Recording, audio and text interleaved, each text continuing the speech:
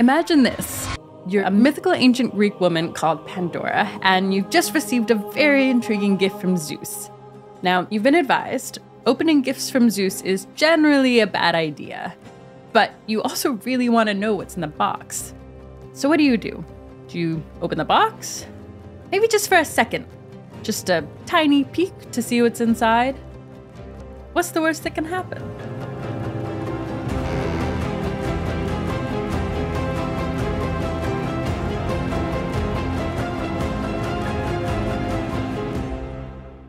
We would love to not be making a video about pandemics.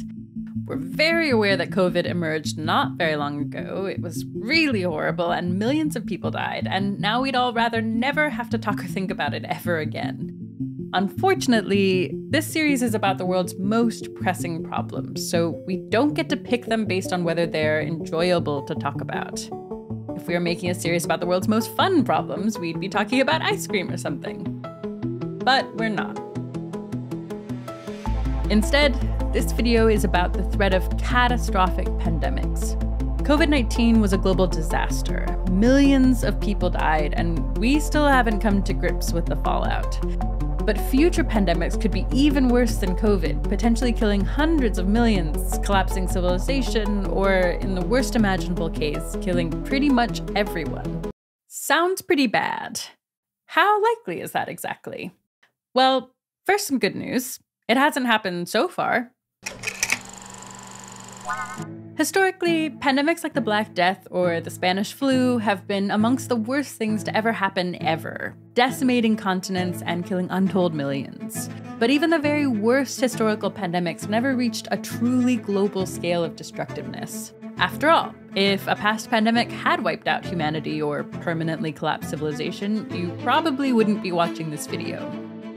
But maybe the risk is higher now, with globalization, urbanization, and intensive animal farming. Yes, very plausibly. On the other hand, we're also a lot better at medicine, and most crucially, sanitation, than we were in the 14th century. In the 21st century alone, we've seen child mortality continue to fall, the near eradication of guinea worm disease, the global spread of antiretroviral treatment for HIV, and the fastest ever production of vaccines during COVID. So natural pandemics have been and could continue to be unimaginably terrible. But they're also something we've endured for millennia, and we're now much more capable at protecting ourselves against the very worst outcomes, thanks to the heroic work of scientists and pandemic prevention experts. Sounds like this really scary idea of wildly catastrophic pandemics that could kill hundreds of millions of people is unlikely to ever happen. Phew. Glad we've addressed that. Let's spend the rest of the video talking about ice cream. Ice cream was first invented thousands of years ago by combining mountain snow with various fruits, which frankly sounds disgusting, but was probably mind-blowing at the time.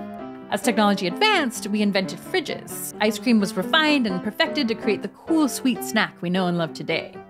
We even found a way to make it with soy and coconut milk, so it doesn't always have to involve inhumane methane-heavy dairy farming. Thank goodness for human ingenuity. Take that, nature. No more mountain snow for us. Now, what else can we improve? What else does nature do that we could maybe have a go at ourselves? Maybe play around a bit, try out some new things. Advances in biotechnology over the last century mean that we're now increasingly able to make precise genetic modifications to dangerous pathogens in the lab. And it seems these advances may someday, and maybe someday soon, make it possible to engineer a novel pathogen strain more dangerous than anything found in nature. When pathogens evolve in the wild, they're not optimized to be as deadly as possible. From an evolutionary point of view, they're only trying to replicate. They're not usually trying to kill. This means it seems possible that someone could improve on nature's blueprint to make something even more catastrophic. Okay, that seems troubling. But surely, even given advanced technology, it still takes a lot of expertise and resources and a top-of-the-range biolab to do this. This is absolutely true. And the scientists who work with dangerous pathogens only do it in high-security labs, which operate under lots of rules and regulations to ensure safety. Okay, great. Nothing to worry about then. Sounds like everything's been taken care of. We've still got time left. Back to ice cream. One of the great things about ice cream is how soft and cold it is. Like, wow, talk about a crazy combo. It's soft and it's cold. Now, let's eat a big spoon of ice cream and just casually double check if anything's ever gone wrong at a high-security biolab. In 1967, 32 people connected to laboratories handling African green monkeys in Marburg, Frankfurt, and Belgrade developed a mysterious severe illness. 7 of them died. The monkeys were carrying what is now known as the Marburg virus, an extremely deadly relative of Ebola. Whoops. Hopefully just a one-off? In 1978, a smallpox lab leak at a UK facility resulted in the quarantine of over 200 people and the death of a medical photographer, a year after the disease had been eradicated in the wild. Okay, so it sounds like people were a bit lax about this stuff in the 60s and 70s. Surely nothing like this has happened recently? Between 2000 and 2021, 309 people were infected due to lab accidents and biocontainment breaches involving 51 pathogens globally, according to a recent Chatham House report. And there's been a lot of discussion about the possibility that COVID started as a lab leak, though there's no consensus yet. But here's something we do know. Lab leaks are not consistently tracked globally, so the chilling reality is that we just have no way of knowing the full extent of the threat they pose. Not very reassuring, but it gets worse. Someone could do this on purpose.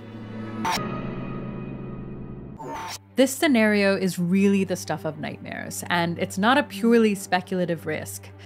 There are plenty of examples of bioweapon use in history, from British troops giving smallpox-contaminated blankets to Native American tribes in 1763, to the post-9/11 anthrax letter attacks. One example that isn't very well known. In World War II, as part of their experimental bioweapons program, the Japanese military dropped plague-infected fleas on Chinese villages and experimented on live victims, killing many thousands of people. As technology progresses, the tools for creating a biological disaster could become increasingly accessible, and the barriers to achieving terrifying results may get lower and lower. Simultaneously, the advancement of AI may exacerbate the risk. If someone or some group has enough motivation, resources, and sufficient technical skill, it's difficult to place an upper limit on how catastrophic an engineered pandemic they might one day create. First, the bad news. Adding together the risks of natural pandemics, unintentional leaks, and deliberate misuse, it does seem to us that on the whole as a species, we should be pretty worried about the chances of a catastrophic pandemic happening in the next few decades. For this reason, we think this threat is up there with the most pressing problems faced by humanity today. Now the good news. There are actually a ton of achievable and ambitious things that can be done to reduce the risks. What's more, many of these approaches could broadly protect against all pandemic risks, while others target specific threats. We can invest in pathogen surveillance and build early warning systems that help us detect and respond to new pathogens before they become full-fledged pandemics. We don't know what pathogen will come for us next, but we can develop better and more adaptable vaccines and treatments. And we can also invest in non-pharmaceutical interventions such as personal protective equipment and technologies that improve indoor air quality that will protect us against a wide range of possible future threats. The history of lab accidents and biowarfare is terrifying, but from the level of international treaties down to individual labs, we can improve the policies and practices that prevent scientific research from leading, accidentally or deliberately, to more death and hardship. This isn't the kind of problem that could be solved by one breakthrough or one individual. We need thousands and thousands of people all over the world, not just pandemic prevention professionals and scientists, but also security experts and policymakers, engineers and designers. Maybe even you. There are a lot of brilliant people already doing incredible work in this field, but there aren't enough of them. And right now, we are not prepared. It's still true that we've made important progress against the threat of disease thanks to incredible breakthroughs in medicine and public health. But we weren't really prepared for COVID, and even now, we haven't done nearly enough to reduce the risk of the next pandemic, whether it's a natural pandemic or one of the new and potentially even worse threats that could be on the horizon. As a civilization, we owe it to every single human being on Earth to do better than this. We don't have the luxury of ignoring pandemics for a bit because we just had one and it was really hard and we'd like a bit of a breather, thanks. We can't afford to just cross our fingers and keep rolling the dice forever. the future of civilization shouldn't be left to blind hope. Imagine this. You're a mythical ancient Greek woman called Pandora, and you're staring in horror at the box you've just opened, releasing into the world endless strife, sickness, and suffering. What do? Do you have one last look into the bottom of the box? Maybe there's something else in there, right at the bottom. You reach your hand down, deep into the box, and you think about how, although our knowledge and curiosity might be part of the reason the risks are so great right now, they've also given us vaccines and medicine and science and the ability to fight pandemics at all. Your fingers touch something soft. Soft, but also cold. Shit, it's anthrax.